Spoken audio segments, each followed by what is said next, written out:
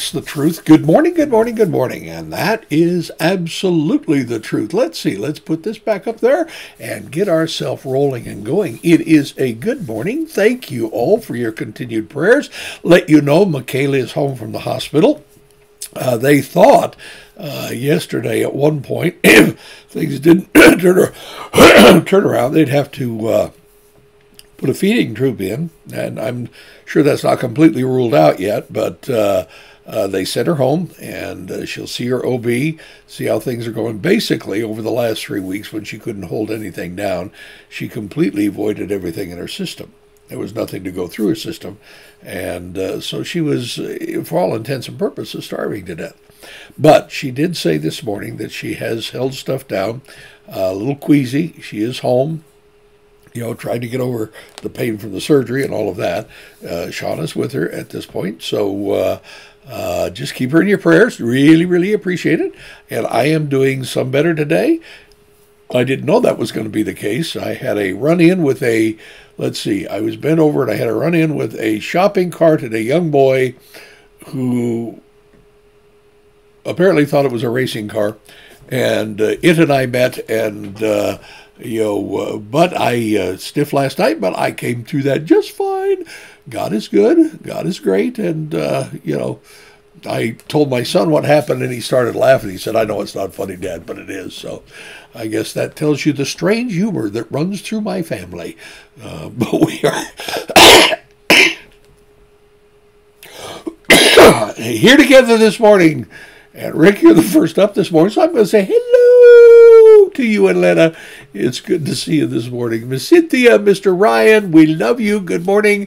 Mr. Daniel, good morning, everyone. Hope you all have a great day. I do too, Mr. Daniel. And you be careful welding and listening and shouting hallelujah, whatever you do. And loved your testimony. He works for a Christian guy, and they have all kinds of great conversations. That is kind of really neat.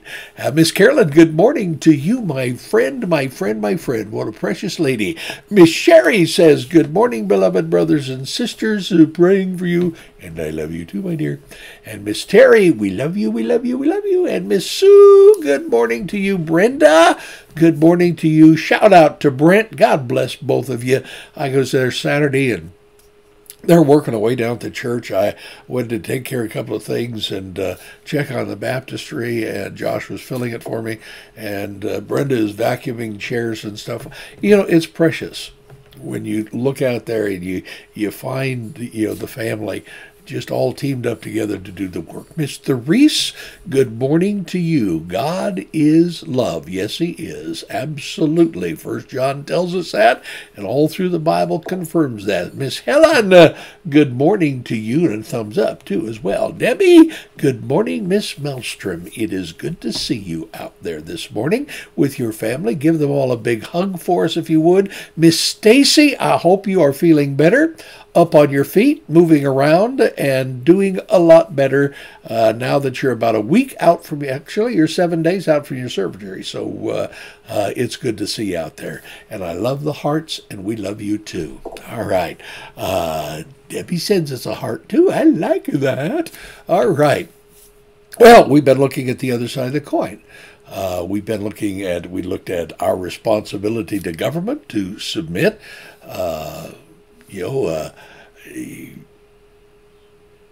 and yesterday I asked y'all to participate, and you did. You did a good job. I asked you to share, as I was sharing out of Scripture, incidents and times that you can think of in the history of the church in our lifetime or whatever, or even in Scripture, because I didn't get all of them, of course, where man did not obey the authority that was over them. Rather, they obeyed God. As Peter said, is it better that we obey men or obey God? And, of course, the answer to that is God. We are to submit to authority as long as authority isn't telling us to do something that goes against the Word of God. But when that happens, though we submit to authority, we don't obey authority. Miss Terry says, we are so thankful for those that showed up for workday. when Buck and Janice and I were at the OCC meeting and couldn't be there. Well, I can tell you, I'm thankful too, because it's the body of believers. It's all of you that keeps everything going and running, and especially even in the physical plant, keeping it as in good shape as it is. May God bless. So we talked about the difference yesterday, did we, of submission and obedience. We are called to submit to those in authority over us, but that does not necessarily mean that we are called to obey that authority. If that authority goes against a higher authority, God's authority, then our duty is to obey God. Though there's often an overlap between submission and obedience, they are not the same thing. You can obey without submitting, and you can submit without obeying. It's just that simple. Michael, good morning to you, my good friend. I love you, and just a great brother, just a great brother. Submission is about our placing ourselves willfully, willingly, under someone's authority or oversight. It's not merely about our action. It's about our relationship to them. I used the illustration yesterday of paying property taxes. You and I may not like doing that. The guy that doesn't like to do it, he submits to government. He does it. He obeys, but he doesn't do it with a submissive heart. You know what I mean? He goes out and gathers it all in pennies and takes a wheelbarrow in and dumps the pennies in the middle of the tax office. Well, that's obedience, but without submission. Because it is, you can tell it in the heart. There's a rebellion there, an unsubmissive heart, though there is obedience. And we can be submissive and then not obey, as we see several times in Scripture. But are we willing to pay the consequences for not obeying that authority? Therein is the difference. Miss Teresa Stewart is saying good morning, and we love you. Good morning, Miss Teresa. I don't know whether you work or not, but we love you. It's good to see you out there.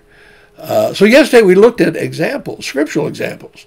Peter and John, the apostles before the Sanhedrin, the Jewish midwives under Pharaoh, king of Egypt, Shadrach, Meshach, and Abednego disobeyed Nebuchadnezzar, his order to worship false gods. Daniel did the same thing, a refusal to pray to anyone but God, and he prayed to God and faced the lion's den because of it, right? That's submission without obedience.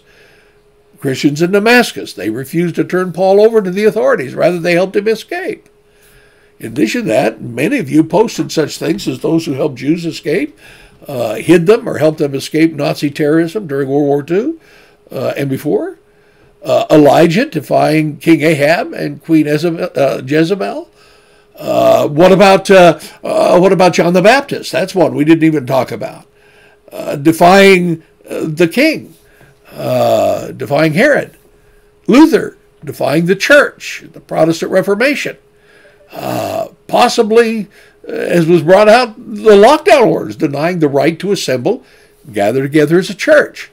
I see that as submission to authority. Would we pay the consequences? Yes, certainly. But it wasn't one of those things I was willing, not in myself, to obey. Now, we encourage people to do what was right in their own heart, what they believe God would have them to do, keep themselves safe and protected. But to tell the church, and under our form of government, we have the freedom of religion. There's supposed to be this separation. For the government to come in and give dictate to the church, or for them to say there's certain things you can't teach, certain things you can't preach, as is beginning to happen.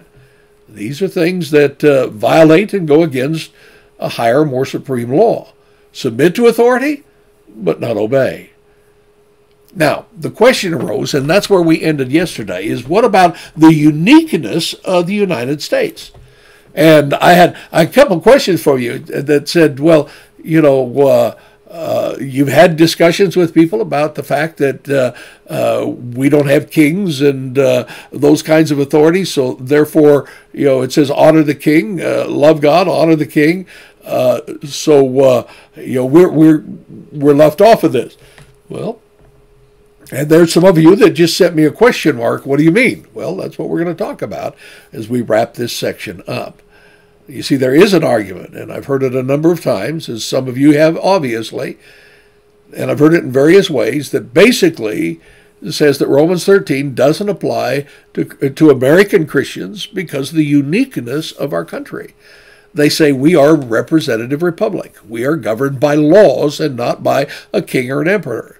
And by our system of government, government officials answer to the people, not the people to these officials. To which I usually say, oh, really? Let's pray. Father, I want to thank you so very much that we can come together.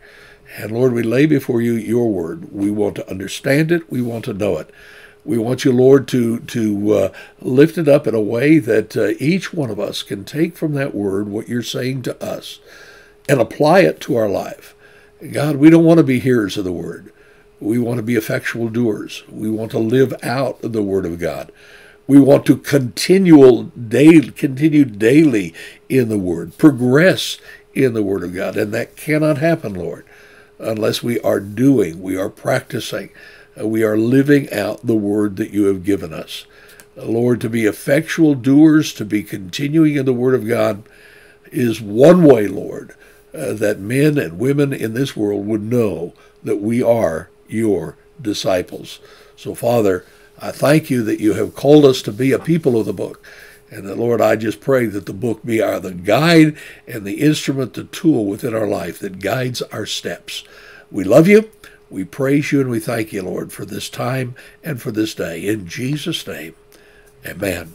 All right. Now, I don't really want to go too deep into some sort of civics lesson or a history lesson. I love our nation, and I love some of the relative unique aspects of our nation. I love the idea of American exceptionalism.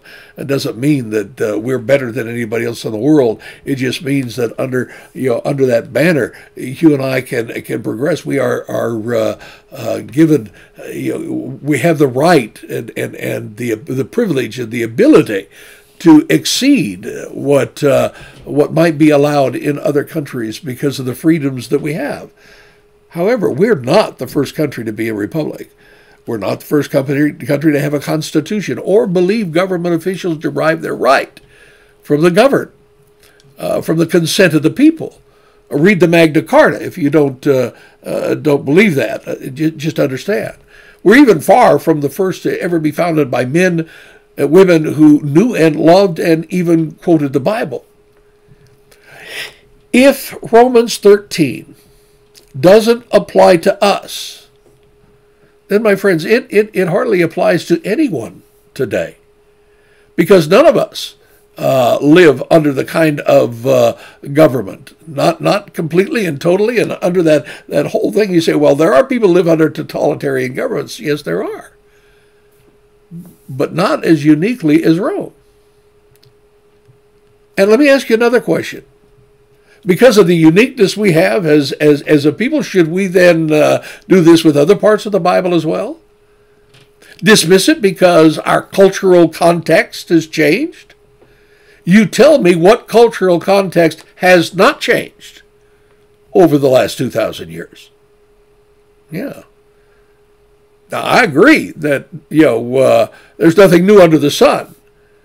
But one of the struggles that we have is when we look at the Word of God, understanding the context in which it's spoken, is to see then how it does fit in our particular cultural context and apply it. Many feel they have the right to violently rebel against government if a law is passed that they feel is unconstitutional or may even be unconstitutional. But the thing is, we do have a mechanism for determining whether or not laws are constitutional, do we not? Oh, it takes a while. I would agree. It doesn't happen overnight. Maybe our problem is that we're too much a microwave people. We want our meal done in 5 minutes. We don't want to take the time that it takes to take all of the raw ingredients and put them together and fix a meal. We want it now. And we want the same thing when it comes to social justice or when it comes to other things that we fight against. I want things changed now. Don't you? But there is a right way to do it. And we have in our in our Constitution, we have a mechanism whereby that can take place. Oh, is that being eroded? Certainly it is. Do we have to be on guard? Absolutely. Under our system, citizens cannot just decide for themselves that a law is unconstitutional and then violently oppose government. No, there's a process. That's not how our system works. We must appeal, through the courts. We have the right, biblically and legally, to appeal all the way up and including to the Supreme Court. Though our context today is certainly different than the first century Rome, our instructions to be submissive and not seditious is still the same. We can't get away with that. If a law cannot be obeyed by a follower of Jesus, then he must disobey that law, because there's a higher law we're appealing to. But we do so respectfully and submissively within the confines of what is given us, yielding even to the government's right to punish us if we're convicted. And that's the part we don't want. Do we? So let's talk a minute just about submission and, we did, obedience. But look at, I'm behind, submission and allegiance. Just as there's a difference between submission and obedience, there is a difference between submission and allegiance. By saying being subject to the governing authorities, Paul is not saying give your allegiance to your country or your government. Those who are really captured in very bad situations, say in communist China, in other places under strict Muslim rule, Sharia law, their allegiance may not belong to their country, right? Paul wasn't saying that Christians in Rome should be Roman patriots, or Christians in Afghanistan should be Afghani patriots, or Iran should be Irani patriots, or Christians in the Gaza should be Palestinian patriots. No. People in America, we're not necessarily called to be American patriots. I don't have a problem with patriotism, as you all know. I are one. A person can be a complete stranger to a nation and still be subject to the governing authorities. I've been in many nations across the world. When I'm in that nation, I am subject to their laws. Am I not? Listen, folks, sometimes Americans go out there in the world and they think they can do whatever they want to and ignore the laws of the country that they're in because they're Americans, and they cannot do that. When you're there, if I take a trip to China, I would need to be subject to these Chinese authorities. But I would not give my allegiance to China, right? I'd be a sojourner, a pilgrim, which, of course, is the way we're supposed to think of ourselves, even within the bounds of our own precious country. Peter says in 1 Peter 2 and verse 11, "Beloved, I urge you as aliens and strangers to abstain from fleshly lusts, which wage against your soul." In this world, that's what I am. I am an ambassador for the kingdom of God. And that's where I do belong. That's where my eternal citizenship is registered. Paul says to the church in Corinth, he says, "Therefore, we are ambassadors for Christ. As though God, though making an appeal through us, we beg you on behalf of Christ, be reconciled to God." I'm an ambassador in Tigard, Oregon, in Portland, Oregon. I'm ambassador. If I go to India, I'm an ambassador to that country. I'm an ambassador to the Philippines. I'm an ambassador to Mexico. I'm an ambassador to Arizona. Wherever I go, I'm an ambassador of Christ. I represent my king and my kingdom. I find it ironic that we think we're supposed to be sojourners on the earth, pilgrims just passing through, but we still bleed our national colors. Now, don't get me wrong. I stand up for my nation. I love my country. I want to be the best citizen that I can possibly be. But sometimes those two ideas are in conflict with each other. Why do we feel we shouldn't be attached to the earth, but feel it's perfectly acceptable to get attached to in such a way that we have made our nation, more our God? Listen, being a patriot is not a sin. It's not forbidden. In fact, I would hope that every one of you out there love your country, love your nation, have some pride in it. Doesn't mean that we hide our head in the sand and ignore our problems, our failings. We are a failing society. Let's face it. We have mega problems in our nation. But waving the flag is not going to solve those problems. We have children being abducted on the street. We have human trafficking out of proportion. We have drug abuse. We have people dying in epidemic proportion from fentanyl overdose. I could go on and on and on and on and on. The moral fiber of this country has come unthreaded. But at the core of the heart, I still love my country. But when our patriotism is turned into a matter of worship, or we attend to marry the church with the state, we are in error. Honor the king. Honor your form of government. Honor those that are in authority over you. But fear, worship, reverence God first and foremost. As I said, being a patriot is not turning a blind eye to our sins and our failures as a nation. It is to call our nation to repentance, to get on its knees before God and cry out for our sin.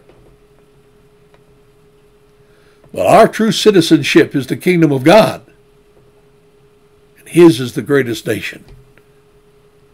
Unshakable and eternal.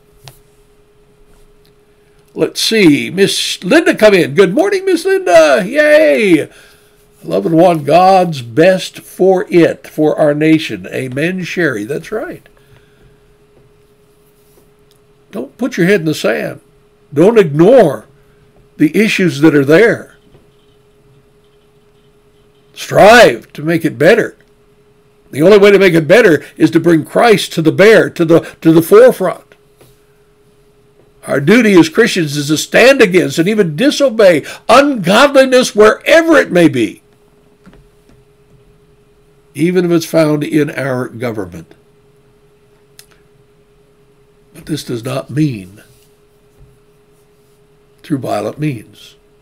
It does mean, though, that we pray, we vote, we petition, we show our grievances in compliance with the law of our land. We're not idle, we're not passive. We get involved. It may even mean running for office and being in office. We need Christians that hopefully will not be corrupt by a system. But like men and women in the Old Testament, the apostles in the New, we are to do what is right in God's eyes, which sometimes means disobeying the commands of leaders. Like our brothers and sisters around the world, we are to be peacefully embedded in this particular country to bring God's rule and His reign until He comes. Well, enough of today's civic lesson. And you may disagree with some of what I've said. Some of this, of course, comes from my heart to yours. But I will stand on pretty good, solid biblical ground in what I say. And if I'm wrong, please, you're more than welcome to say, Pastor, I think you missed it here, and here's why. And if I'm wrong, I'll be the first one to get back on here and say, hey, folks, I might have missed it. Now, we move on to lessons on the resurrection. Isn't that great?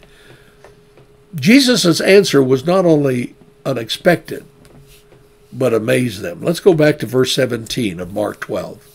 And Jesus said to them, render to Caesar the things that are Caesar's, and to God the things that are God's. And they were amazed. So they went away amazed. They were left utterly, completely, totally speechless. And it is in this silence that afforded the Sadducees then the opportunity that they had been looking for. Now, we've had lots of people coming to Jesus. I mean, this has been a time where everybody's trying to trap him. And now it's like these Sadducees stepped back and said, okay, you know, the broader Sanhedrin, they didn't get the job done. Pharisees aren't getting the job done. Now it's our turn. They were only too happy to use this occasion to pose yet another question to Jesus, one which they believed would establish their theological position and would stump Jesus as well. We got him. We've got the question that he can't possibly find wiggle room in. Now, of course, the scribes and the disciples of the Pharisees thought they had found one that he couldn't wiggle out of, right? And he's not wiggling out of anything. He's just talking plain and laying wisdom out in front of them. Their approach was an attempt to trap Jesus. And the trap that they chose to use was the resurrection of the dead. Interesting. Go with me to Mark 12, verses 18 through 27. We'll read it and then come back and take it apart. All right? Some Sadducees. Now, understand this, and this is why it's in parentheses there. It's an explanation. Who say there is no resurrection. All right? Some Sadducees who say there is no resurrection came to Jesus and began questioning him, saying, Teacher, Moses wrote for us that if a man's brother dies and leaves behind a wife and leaves no child or brother, his brother should marry the wife and raise up children to his brother. There were 7 brothers, and the first one took a wife and died, leaving no children. The second one married her and died, leaving no children. And like the third, likewise. And so all 7 left no children. Last of all, the woman dies also. In the resurrection, when they rise again, which one's wife shall she be? For all 7 had married her. Gap, pause, breathe. There's the question. We've got it. You are hemmed in, painted into the corner. And Jesus said to them, Is this not the reason you're mistaken, that you do not understand the Scriptures or the power of God? Hey, wait a minute, guys. You know who you are. You know your position. You're priests. You're wealthy. You're powerful. You're supposed to know all these things, but you don't understand the Scripture, the power of God. For when they rise from the dead, they neither marry nor are given in marriage, but are like an angel in heaven. But regarding the fact that the dead will rise again, have you not read the book of Moses? In the passage of the burning bush, how God spoke to him, saying, I am the God of Abraham and the God of Isaac and the God of Jacob. He's not the God of the dead, but of the living. Oh, you're greatly mistaken. Custard pie, right in the face. You see, our belief in the future resurrection from the dead is central. It's a vital part of our faith. It's a belief that we affirm and one that we cannot leave behind without completely changing the nature of what we believe. It is our hope. The doctrine of the resurrection states that the soul of man lives on after death, and that when God brings history to the close, he will raise our bodies, the bodies of everyone who belongs to him, all human beings, from the grave, and unite them to their soul. And with the righteous, then, they will be welcomed into eternal life with God, and for the unrighteous, they will be sent away into eternal torment, right? Isn't that pretty succinctly what we believe about the resurrection? One day the graves will open up, and all those who are in Christ that are asleep in him will rise, immortal, imperishable, incorruptible, and we who remain will be caught up with them in the air. And those who are the unrighteous dead, they're going to rise too and face the great white throne judgment. Now, while this is the central tenet of our faith, there have been those throughout history who have believed in God, yet have rejected the doctrine of the future resurrection. And one such group of people were these Sadducees, who were extremely prominent in Jesus' time, faded away shortly after, but was prominent in Jesus' time. Now, in this text we just read, Jesus is confronted by this group.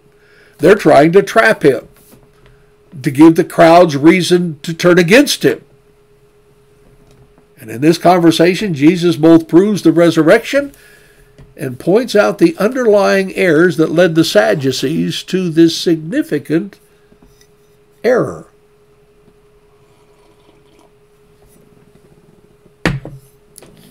Now, we're going to turn our attention to the questioners. Who are the Sadducees? How many of you know? Raise your hand. I see a couple, and I see some saying, not so much.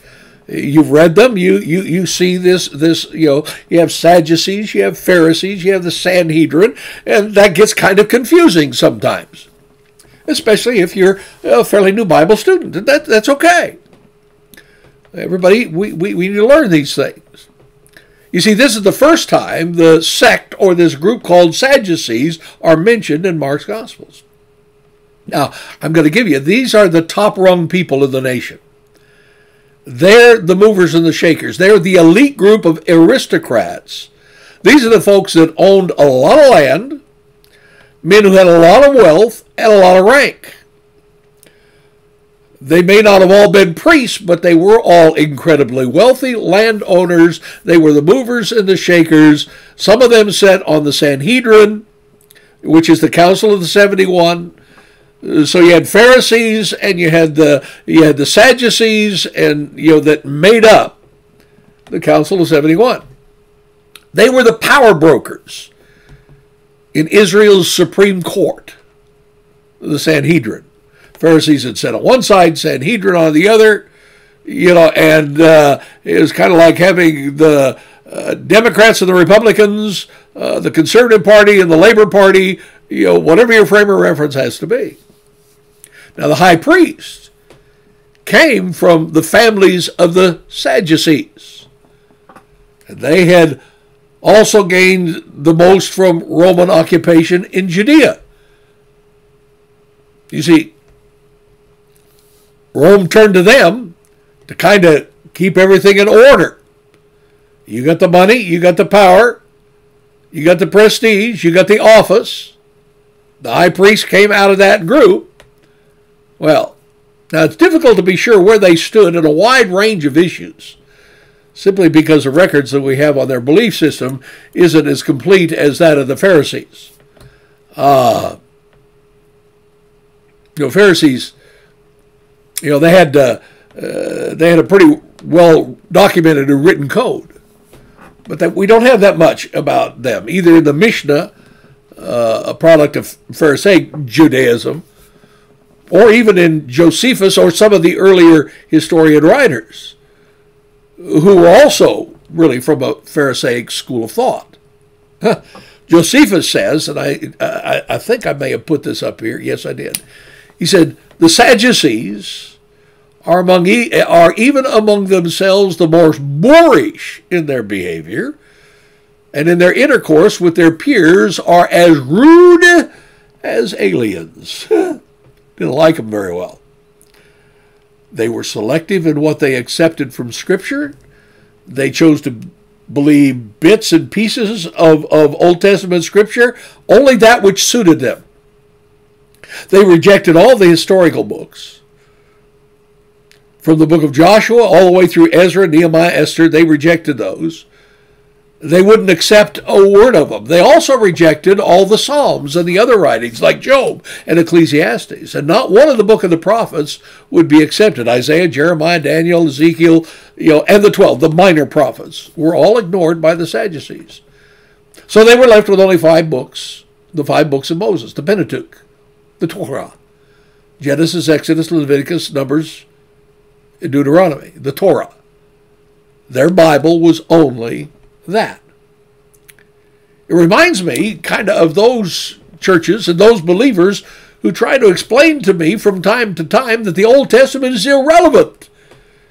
The only Old Testament scripture that we should ever look at or use in all is directly referred to in the New Testament, particularly from the words of Jesus. Well, again, I got a problem with that because Paul did say everything happened to them, Israel, for our instruction, but let's not muddy the water with truth. The Sadducees also rejected the resurrection from the dead. They said men stay dead. Human beings only have this life here and now. This is what they believe. No judgment, no death to the soul. The soul just simply perishes along with the body. Luke further informs us that the Sadducees did not believe in angels or spirit. Look at Acts chapter 23. Write it down in your little journals and you can look it up. For the Sadducees say there is no resurrection, nor an angel, nor a spirit. But the Pharisees acknowledge them all. People, they didn't believe in the supernatural. They also didn't believe in God's sovereignty. But they came down heavily and firm man's free will. Sadducees believed they were captains of their own fate, masters of their own souls. They had clearly been influenced by Greek philosophy more than they cared about the truth. So when Mark introduces them in verse 18 as representatives of a kind of first century rationalism, he says that they were Sadducees who say there's no resurrection.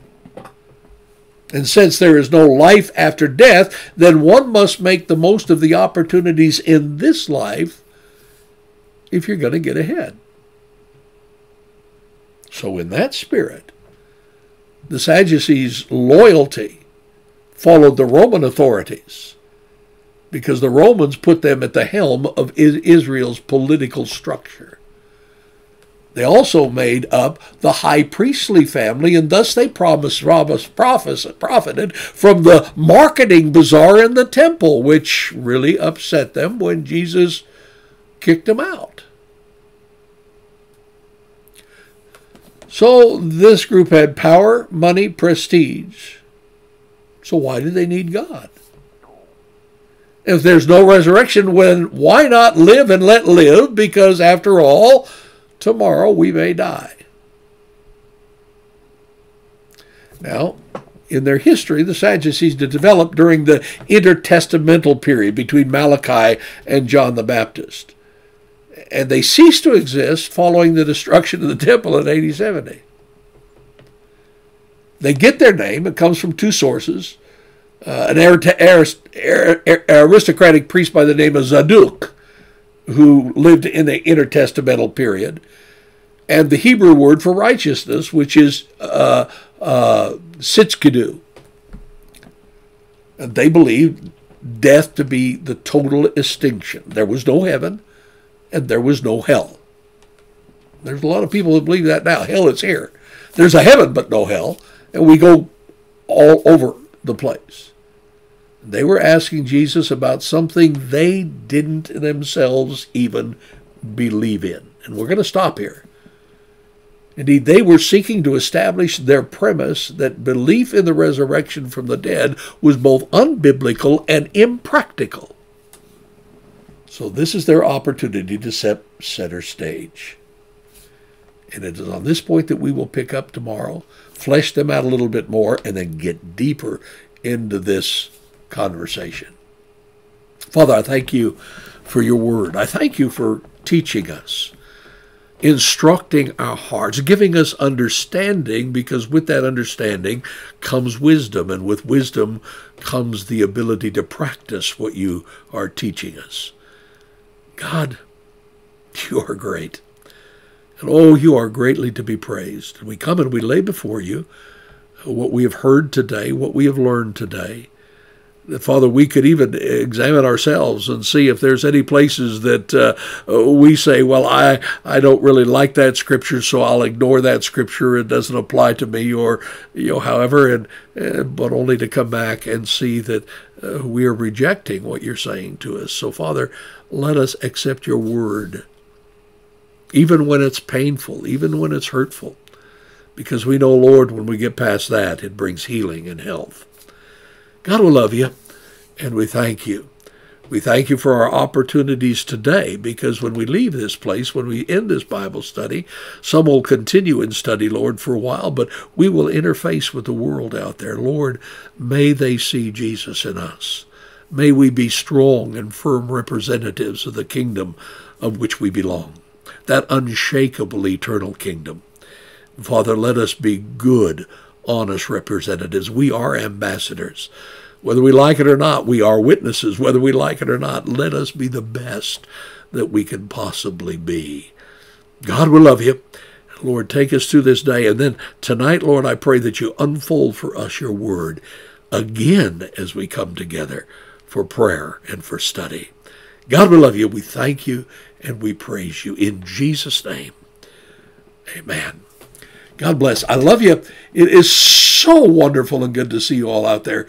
You're such a blessing to my heart, such a blessing to my life. Sherry and I love you guys so much. You make it possible. All of you, even the ones that never sign in, but I know you're out there. I see those that come on, and I know how many there are, and you just bless my heart. Do me a favor. When you're talking to somebody, invite them to be a part of this. Invite them in to join you. Have a listening party if you want to, or just say, hey, listen, come to Bible study with me. However, we'll call and talk about what we heard today. It might be a great way of opening up witnessing opportunities. I love you. I thank you, and I'll see you back here at 6 tonight, and then again tomorrow morning. We'll plug in at 9 o'clock. God bless.